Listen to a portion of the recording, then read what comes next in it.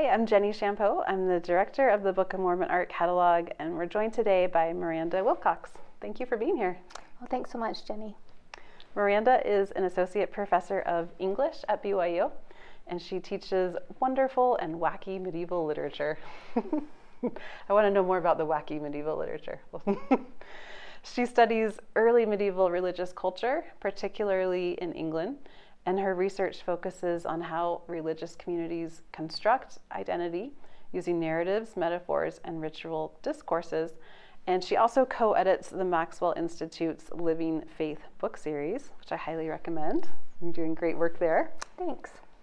Today we're looking at Helaman, chapters 13 to 16, and the illustration we have comes from 1925. This is an illustration of Samuel the Lamanite. It appeared in the Children's Friend magazine in 1925. And we have just the artist's initials here. In the lower left, it says H.W. Our friend, artist Partial, has been doing some historical research into who H.W. might be, and we've been looking into it also. And artist thinks it might be a gentleman named Christian Nelson White, who helped found a collective of artists, and that went by the collective name of H.W. But he seems to be the illustrator behind this piece, but this is still sort of a puzzle that we're piecing out. So this is an exciting new piece that we're looking at, and an artist that we're not really familiar with, but fun to see how some of the early Latter-day Saints of the 20th century were thinking about Book of Mormon art. So Miranda, first, can you just tell us a little bit about Samuel and what he's doing here in this piece? So the picture is associated with a two-page story in The Friend by Jeanette Bingham D., who is the librarian of the Primary General Board. And she was retelling the chapters Helaman 13 through 16. So she tells about how Zarahemla was a flourishing city. It was very beautiful. There were beautiful fields and things were going really well, but the people were very wicked. And here comes Samuel, a stranger, as she points out, and a Lamanite. Mm-hmm. And then she quotes bits and pieces from Samuel's prophecies. Also telling the Nephites they needed to repent or they'd be destroyed, and then his prophecies about Jesus' birth and his death. Yeah. And then that not everybody listened. Yeah. The Nephites did not all listen. Yeah. So I know most of us are probably familiar with the Arnold Freeberg depiction of Samuel the Lamanite on a really high wall. Mm-hmm. This is an image you and I grew up with in our copies of the Book of Mormon, right? Kind of the iconic Latter-day Saint image of Samuel the Lamanite. How does this depiction compare or contrast with that one? Well, I think it's closer. I mean, the viewer is much closer to Samuel and the wall and the people. Yeah. In Freiberg's, you have this little teeny tiny Samuel way up on the very tip top of this very tall wall in red, and his robes billowing out. And here we can actually see the face of Samuel. Yeah. And he looks really similar. I mean, I'm not seeing some of the racialized differences that sometimes we get in Freiberg's work between Lamanites and Nephites. Right. Here Samuel has the full beard, as do the men down in the lower half of the painting. Presumably these are the inhabitants in Zarahemla, who are, it's a Nephite city. Yeah. And I think we kind of have that like pyramid apex, right? Yeah. That's kind of leading directly up to Samuel. He's just in the focal point of our line of sight. Yeah. And it's kind of, Freiberg kind of loosely has that, but this is much more pronounced. And I think kind of really invites the reader into wanting to hear what Samuel has to say, because you can actually see him. Yeah, I think that's a great reading of the compositional elements here that makes Samuel the focus of this piece, whereas in the older one, the Freeberg piece, the focus is really more on the soldiers and the people who are trying to shoot him off the wall. And he's, like you said, just this tiny little like sort of almost abstract figure up on the wall. But I like that the focus here is more on the prophet himself. Mm-hmm.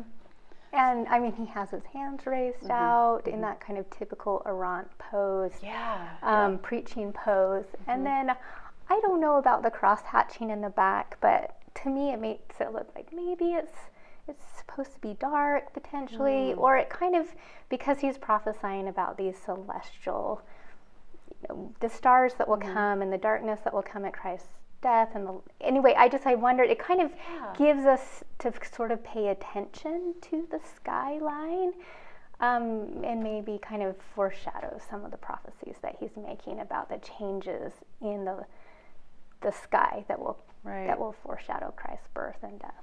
Oh, that's really interesting. I hadn't really thought about that, but I think you're right that like Samuel is highlighted against the dark sky, but maybe the dark sky is there to remind us of his prophecies about Christ. Yeah, maybe. Yeah.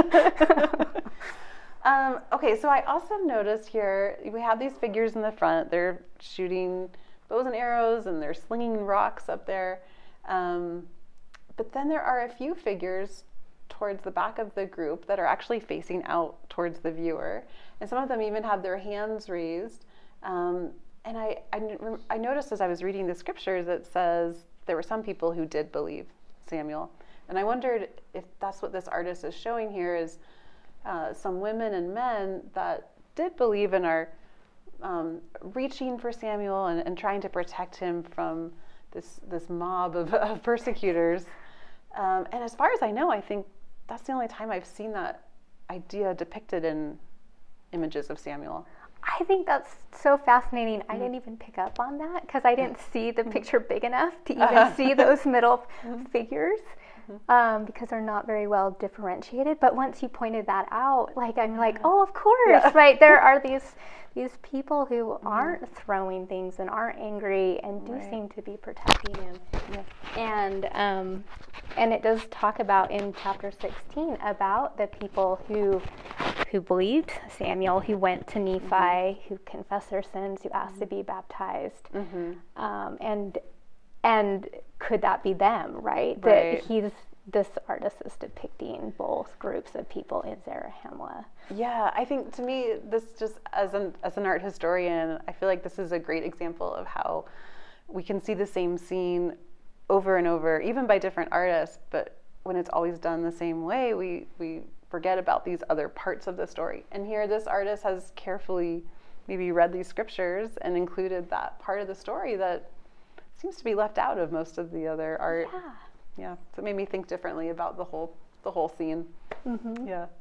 Now I noticed you were also talking to me a little bit before we were recording about the composition and how it might relate to some of the 1920s interest in tableaus and stage settings. Can you talk more about that? Yeah, so the first time I saw this piece, it looks so dramatic, right? Just the way that the figures are positioned in this pyramid with Samuel on top. And I know that the church, like many American communities, they would get together and they would perform tableaus where they would, a group of people would get together, they'd have costumes, and they would, arrange their bodies in this, like maybe to look like a famous painting, or maybe a historical event, like this Pilgrim's Crossing, or something along those lines. And so it was a really popular form of entertainment in the early 20th century in America.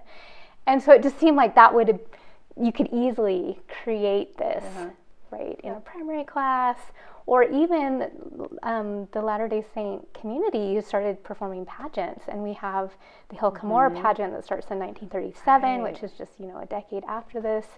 And the Samuel the Lamanite was one of the 6 episodes in the first script. That continued until 2019. So 1937 to 2019 was Samuel the Lamanite was part of that pageant. Oh, that's fascinating. Wow. And then the Mormon miracle pageant at Manti also included the Samuel the Lamanite as one of the episodes that they also depicted.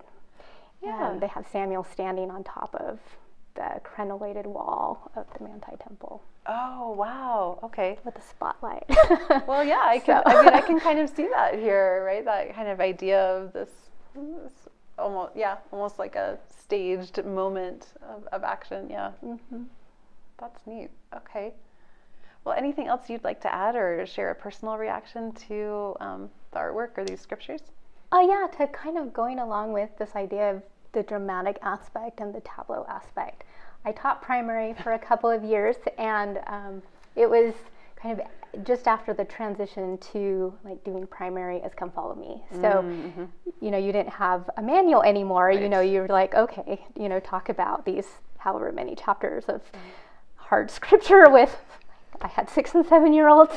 And so it was this, you know, it was a fun pedagogical challenge to figure out, like, how do I make the scriptures come alive for children who are not really reading yet, and even if they are just starting reading, they certainly can't read, you know, scriptural language. And so I was always on the lookout for ideas to try to help them like move their bodies and engage with scriptural stories in ways that would be memorable for them.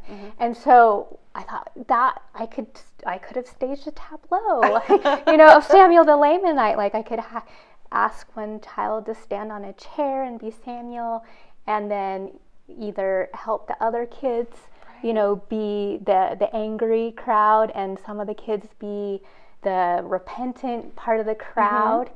And then maybe switch up and like move the kids around and say, okay, how does it feel to be in these different positions? Like, what does it feel like to be Samuel? What does it feel like to be angry and like trying to hurt Samuel? What does it feel like to be listening to Samuel? And how would that help them remember the story? You know, by actually like moving their body in ways that they'd say, oh yeah, I see myself as part of the story. Oh, what a great idea. Well, if you're listening out there and you teach primary, I think that's a great idea. Or to do with just children at home. Yeah. Family home evening. Yeah. Well, thank you so much for joining us today. Thanks so much, Jenny.